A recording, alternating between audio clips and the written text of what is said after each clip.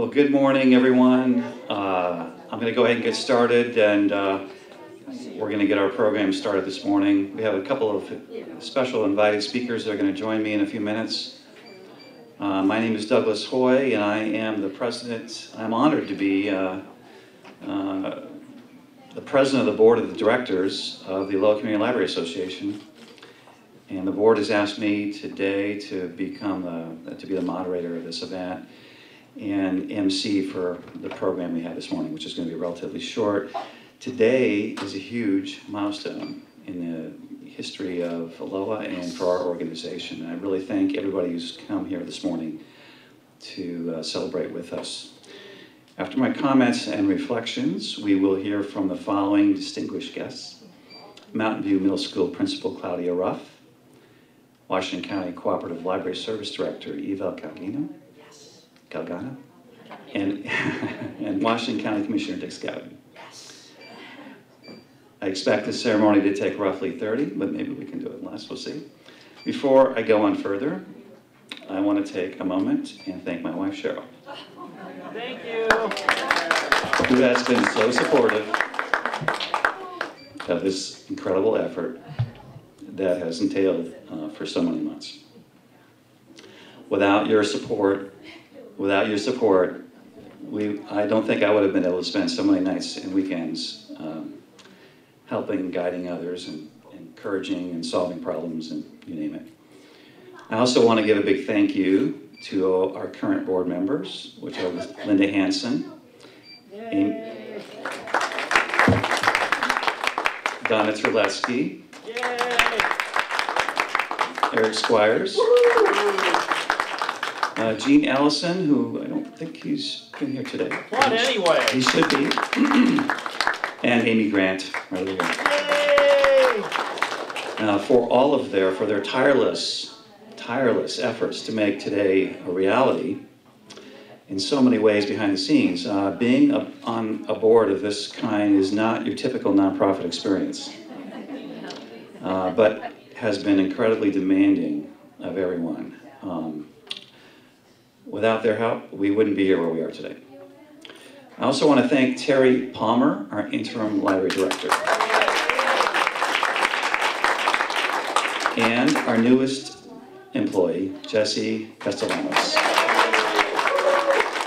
for their amazing efforts these past few months. Terry has done an amazing job directing the move, recent book sale, all of the countless volunteers who have participated with us.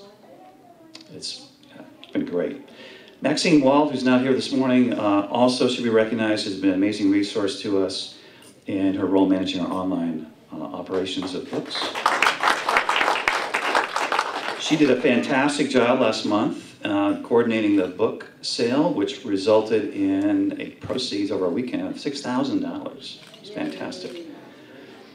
Speaking of income, we also need to recognize the following amazing organizations who have supported us in the last year or so.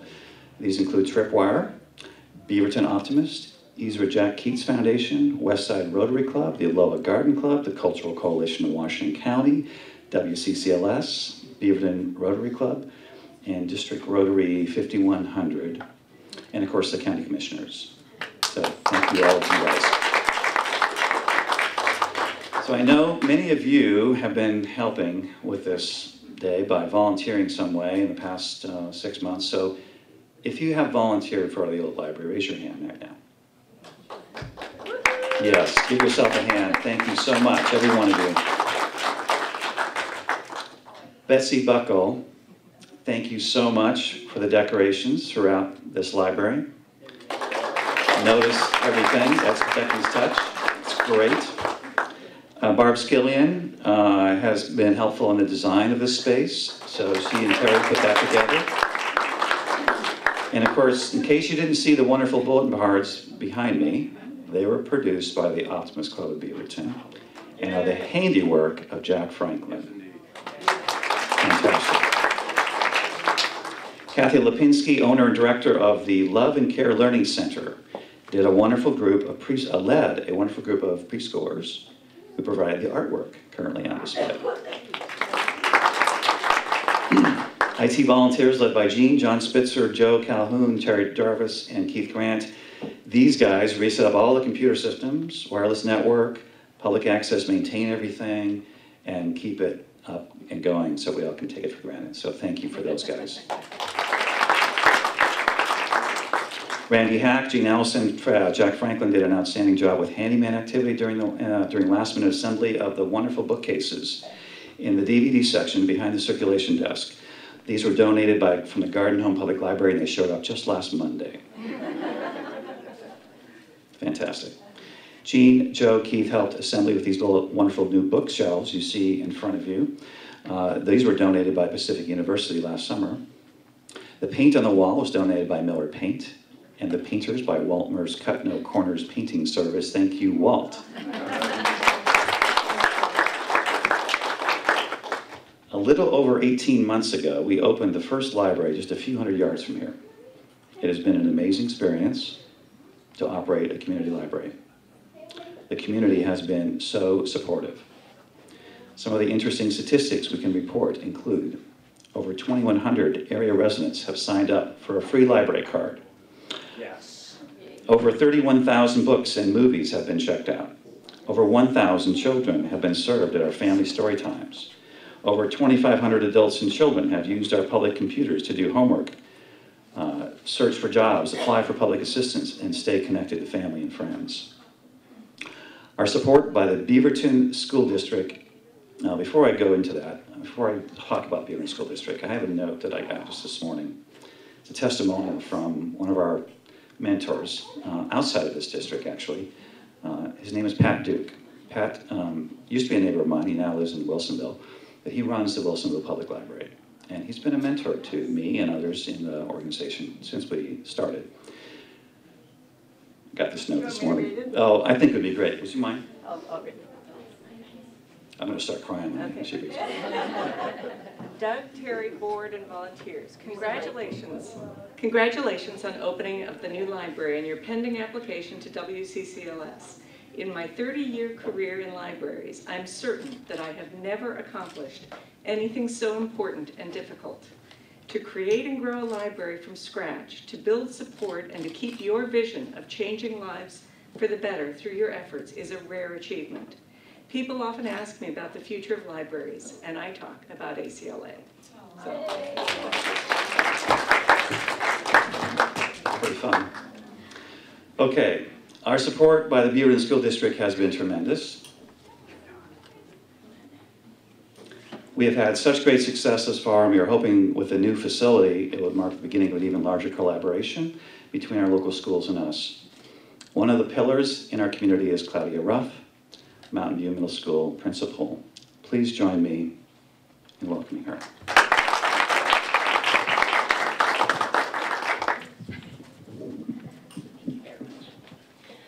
Thank you very much, everyone. It's really a pleasure to be here today. I began my morning at Mountain View pretty early today hosting Boy Scout Troop 870.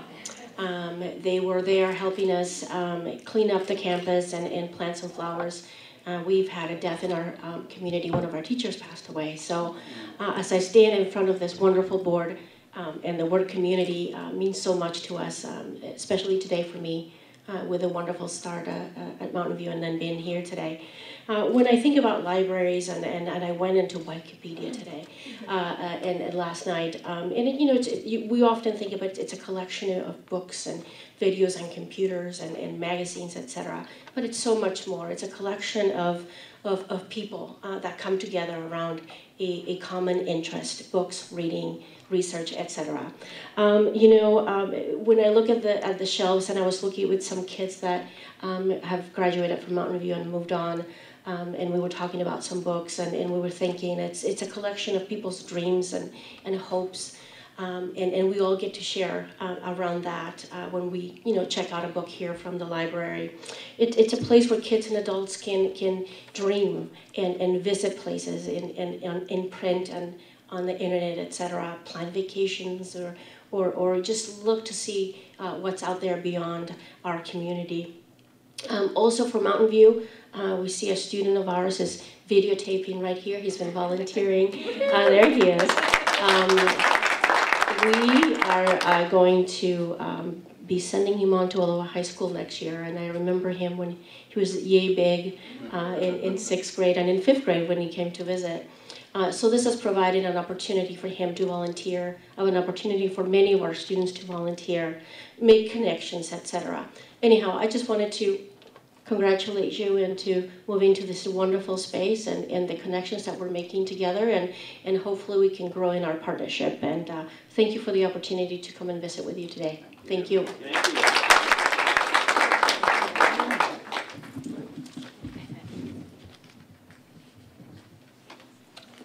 Thanks, Claudia. In addition to the schools, we have also had a great deal of support from the library community in Washington County. Peter Leonard, Executive Director of the Cedar Mill Public Library, has been designated to be our mentor, and the Cedar Mill Library is our mentor library.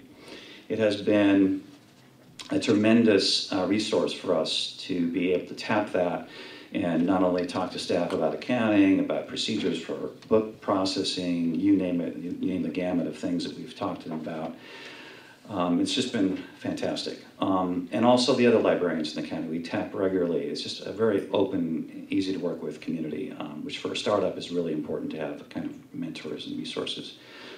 However, this morning we have on hand Eva Camino, who is the Executive Director of the Washington County Cooperative Library Service, and Eva is right at the top of this whole thing. So she's been extremely supportive, and we very much appreciate what she's done for what we've done up to this point. We look forward to the day when we'll become a member, because next Thursday we file our application to become a member of the Washington County Cooperative Library Service. So Eva, please come.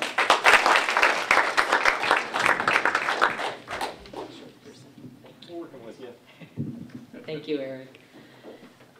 Terry told me that the theme for this move and today's celebration was working together, and that's a perfect motto for the libraries in Washington County. In fact, our mission statement is, the libraries in Washington County work together in a spirit of cooperation that goes beyond local boundaries in order to provide excellent countywide library service to every resident. The Washington County Cooperative Library Services really supports Aloha Community Libraries development, and we look forward to the day when Aloha is a full member of WCCLS and able to share materials with our other libraries and participate fully in countywide programs and services. And we look forward to the day when WCCLS patrons can check out Aloha library materials too. Yes! Our motto is connecting people, books, and resources, and that I think really summarizes what a public library is. And we look forward to connecting Aloha Library to our system in 2016.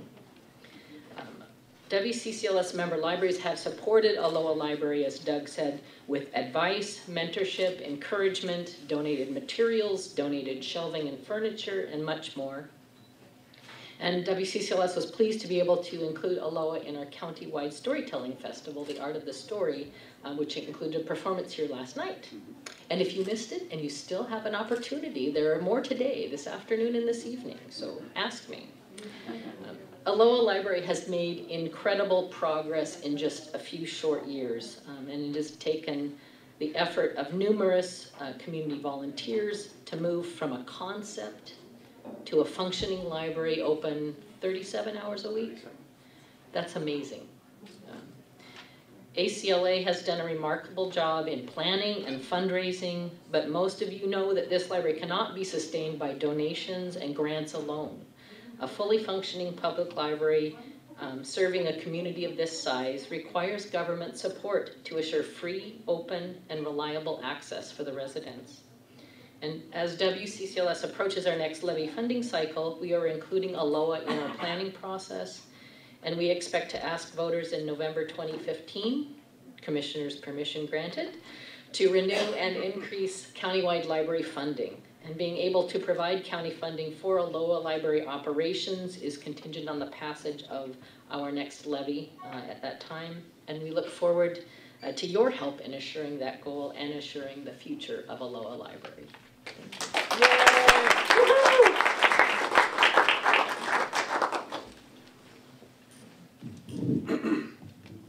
Thank you, Eva. And just as a reminder, our application's due next week. They will process it for a while. We'll get the word out, hopefully next month or so. I don't think there's a deadline on that. But then it takes about 18 months for lots of planning to happen before the levy happens in November of 2015. If the levy passes, the income to us will come in the fall or summer of 2016. So we have about 2 years to sustain ourselves as we are now, to continue to do what we are doing and to grow just the way we have. Now, our next speaker has been a tremendous supporter since the beginning. I mean, I remember when we were meeting in the pepper mill with a handful of people, Commissioner Dick Scouten was there with us, and that was 3 years ago. So please welcome me, Dick Scouten. Okay. Well, thank you, everyone. First of all, let's all give each other a great hand, because this has been a huge effort, and I just want to salute all of you. It's just fantastic. You know, in the time I've been on the county commission and in the years before that, involved in neighborhood politics, and I got involved and have seen firsthand or pretty close secondhand some incredible community organizing work that's done some amazing things. But of all the things that I've seen, and that includes saving key pieces of the nature park, the Tualatin Hills Nature Park, some major work on a number of fronts all around the county. This one is as impressive, in fact, the most impressive effort that I've ever seen in terms of the risk-taking, in terms of the work that's been done, the laser focus of the leadership, Doug and your board. It's really just been an amazing thing, and I'm just so proud to be part of it. And I have to say that, like, working together, it makes it easier for us on our board and easier for me to go out and talk to my colleagues and other people in the community and say, you know, these people are doing fantastic things. We need to help them, and they really deserve that help. So this is partly how we got the $15,000 initially from our chair and from myself. Some funds that are set aside for architect work in terms of what the next library beyond this one will look like. And beyond that, we know at some point there's going to be a capital program to build a really a good-sized library to really serve 50,000 people. And I don't know if you know, the board has already committed $100,000 towards that. And so I want you to know that there is significant dollars in the wings waiting for you, and has already been committed, and it's in large part because we've been so impressed, and I've been so impressed with all the work that you've done. It really just makes it just makes it great, and it makes it easy to go out and look for further help. And I feel very confident that Eva and her group is going to see their way to include you in the measure. I think it's a long overdue, frankly, a little bit of an injustice that's going to be rectified, because you've all been paying into it. So I'm looking forward to the time that not only you're paying into it, but you're getting back into it in terms of the ongoing operation and maintenance of this library. Because over time, as much as you've done, as great work as you've done, it's not fair to ask this to go on forever. At some point, we have to say, hey, the public needs to pick this up like they pick up all the other libraries.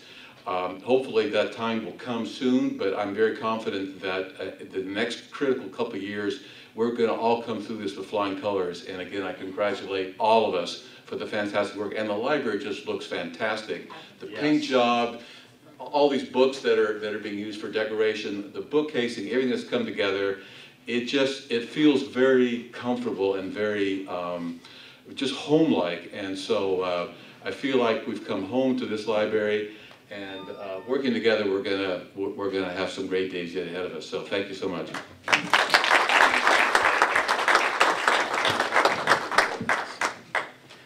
Okay, we're almost done. Thank you for your patience this morning. Thank you for your words, Dick, and I appreciate those very much. Before we wrap up, I'd like to make a special announcement. Starting this weekend, we are kicking off our spring fundraising campaign.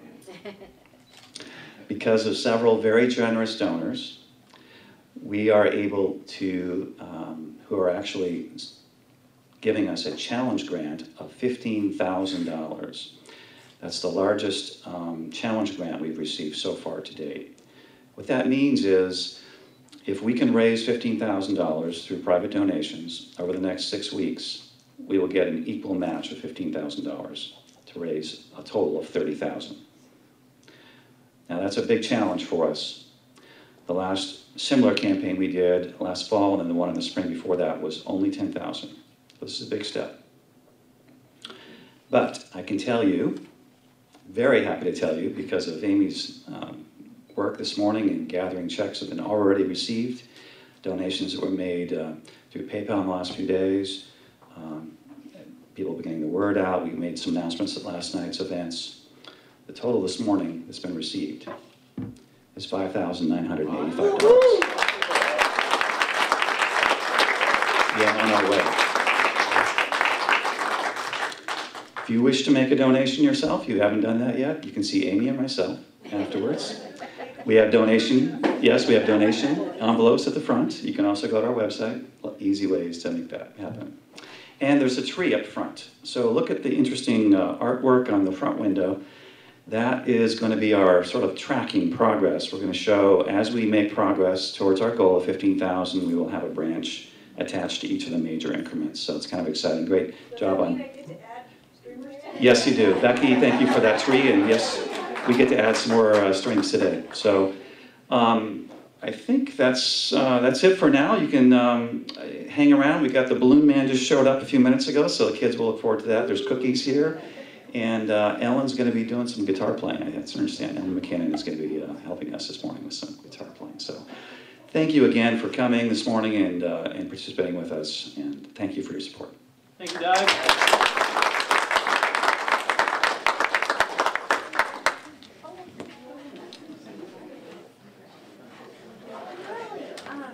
How the heck are you? Doing well. Good to see you. Wait, you do that?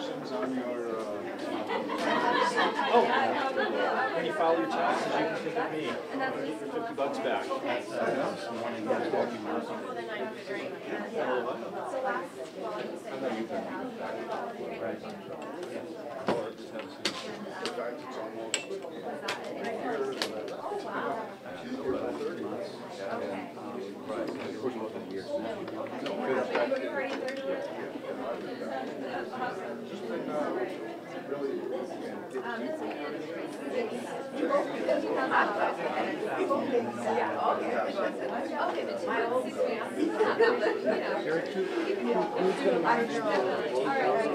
Ooh, us. So we have oh, who's the, I don't know. Hey, Doug. Is the benefactor making the $15,000 grant challenge public or private? That's Shannon's question. I'll let you talk on that.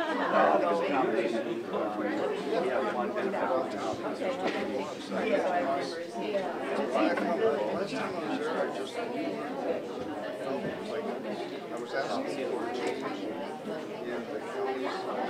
the county's I don't like to share the process.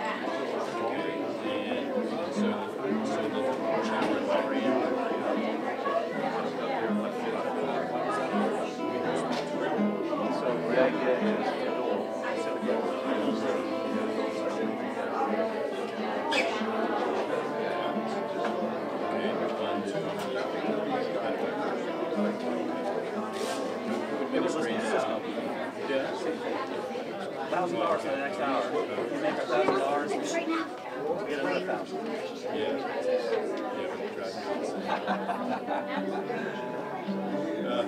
This is our first, to be honest, this is really the first time.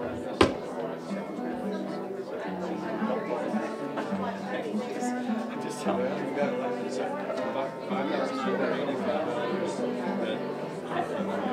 since right now. I have all the checks for you this morning.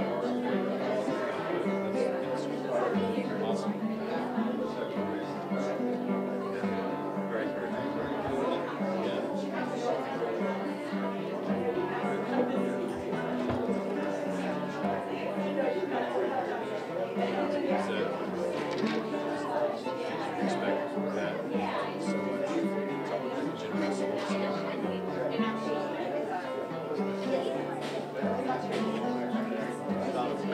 Thank you very much.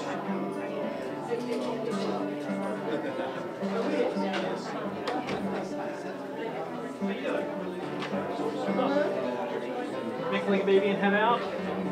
Okay.